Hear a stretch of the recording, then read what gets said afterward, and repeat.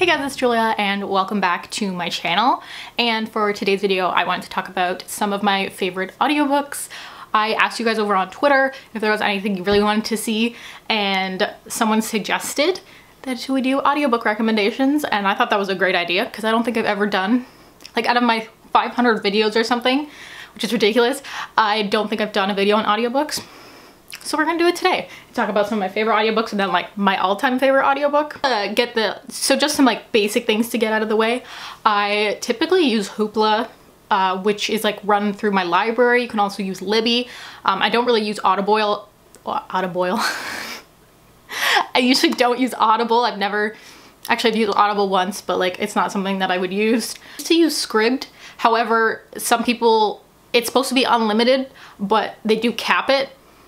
Some people said they never got the cap, so I don't know if it's like a 5-book cap, but some people got that and some people didn't. So I'm one of those people who had like a limited selection of audiobooks, so that's why I just stopped using Scribd.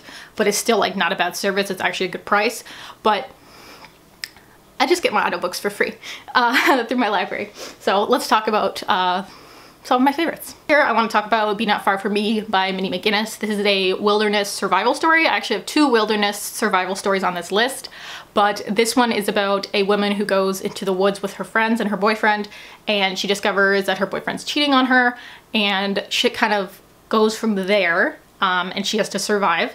So that's what the story follows. It's kind of gruesome. There is some trigger warnings, which I'm going to list those at the top of the screen for those who are interested.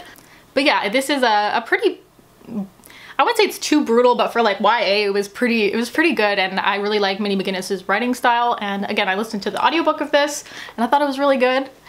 Another like really good one that's kind of similar is The Girl Who Loved Tom Gordon by Stephen King. This is instead of like a teenager, this is like a young child that gets lost in the woods. But I have like a really old review on this if any of you are interested in checking that out. But the audiobook was so good, and it's like a short little book too, and I like short audiobooks because like I'm not an audiobook, I don't want to say expert, but like I don't listen to the ones that are like 35 hours long. I just can't, I guess. I don't know, like 7 hours is like a good pace for me. But yeah, The Girl Who Loved Tom Gordon, so this girl who gets lost in the woods and she has to survive, and it's a really good audiobook, especially if you get the one by Stephen King. I'm pretty sure he narrates his own for this one, but if you're interested in these 2 books, they are available in audio format and are both like quick reads. And something about like wilderness survival stories, like listening to someone's stream of conscious while they're lost and in crisis, is interesting. Another Stephen King one here is on writing. So this is his memoir about his experience with writing, his experience with addiction, basically just about his life. And this is like absolutely phenomenal. Even if you're not like a writer, it's still very insightful and you'll definitely learn something. The audiobook is great. We have Stephen King on the back, but the audiobook is great, and he narrates it himself. So it's nice hearing the story of the writer from the writer, and then literally hearing them say it to you it's an experience. There's little corgis down there. But yeah, this was real good. It's been a little while since I read this. I think I gave it like around a 4 or 5-star rating, but I know a lot of people say it's like their top memoir and all of that. But yeah, I think this one is great, and it's especially good in audiobook format. Next, I have literally anything Neil Gaiman. Like, Neil Gaiman is a great writer in general. I haven't read all of his works, but he's a great writer. And his audiobooks, he usually narrates himself, which are also great. So I have a little bundle thing here. So this is the little bundle that I have, but it comes with Coraline, the Graveyard Book, and Fortunately the Milk. The Graveyard Book and Coraline are phenomenal. I would highly recommend them. They're great to listen to on audiobook. I'll actually take them out and show you. This is Coraline, so what the movie's based off. I would definitely, if you like the movie, I would definitely recommend it. If you don't know what it's about this girl who kind of goes through a portal to another world. But it's like her world, but it's just slightly, you know, different. And there's some consequences, and there's a nice cat, and it's literally about a brave child. So we love that. Graveyard Book is about a boy named Nobody Owens who lives in a graveyard and was raised by ghosts. So this one is super cool. I just really like Neil Gaiman's writing style, and because these are more middle grade, they're gonna read super easy, and I really enjoyed both of these. They're both really, really good. I wouldn't like highly recommend, fortunately, the milk or anything, but I just wanted to bring the box set down. But fortunately, the milk literally just has like a ton of illustrations, so things with a lot of illustrations you might just want to read, you know, physically.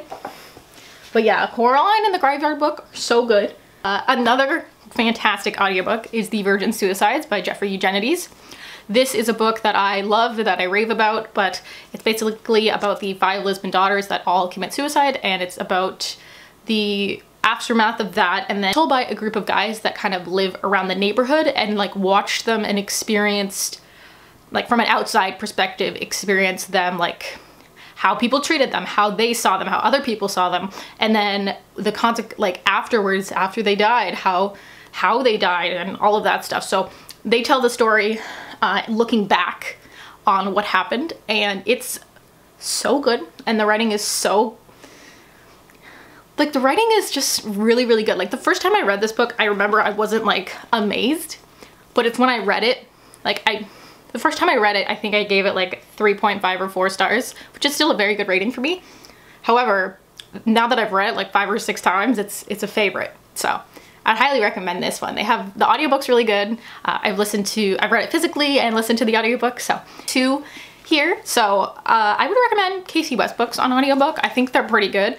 I have P.S. I Like You and Love Life and the List. I actually just listened to Love Life and the List like a week ago. So this one I listened to, and like I just really like her stories. They're like fun, fluffy romances. This one specifically is about a girl who is trying to get into like an art program, and she is crushing on her best friend. She's crushing on her best friend. She's trying to get into an art program, and like somebody told her when she submitted her art that she didn't have enough experience, like life experience. So she came up with a list of a bunch of things that she needs to do to have those experiences to then make her art better. So I thought this was cool. It was fun. P.S. I Like You is like a cute in-class romance. So like someone writes a note on the desk, or like writes lyrics on the desk, and then the next person for the next class that goes in there and sits at the same desk writes the lyrics back, and that's how they communicate. So it's a very cutesy romance, and they don't know who the other person is. And yeah, these are just, they're just so fun to read, and especially to listen to. They're just super relaxing. I've listened to Love Life and the List while I was doing like other stuff. Like while I was working, I was able to do that and then also have this on in the background, and I really enjoyed it. It was a fun time. So my favorite audiobook of all time, it's gotta be Brain on Fire by Susanna Cahalan.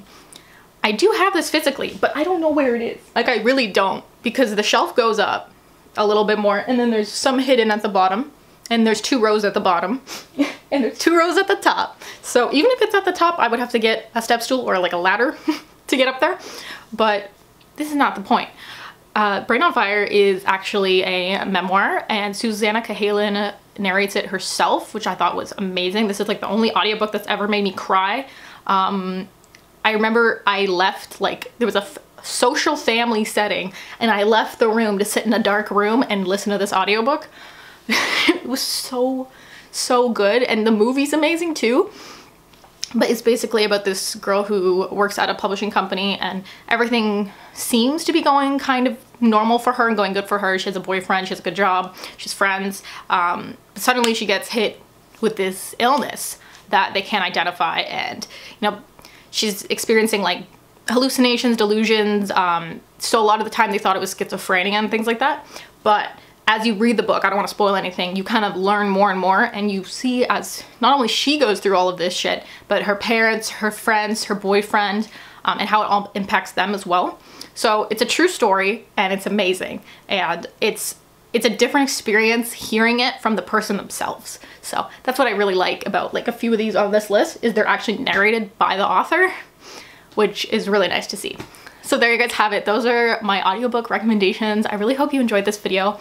If you have any videos that you do want to see from me, definitely let me know. Thank you guys so much for watching. I really appreciate you all. I hope you're doing well. Hope y'all are doing okay.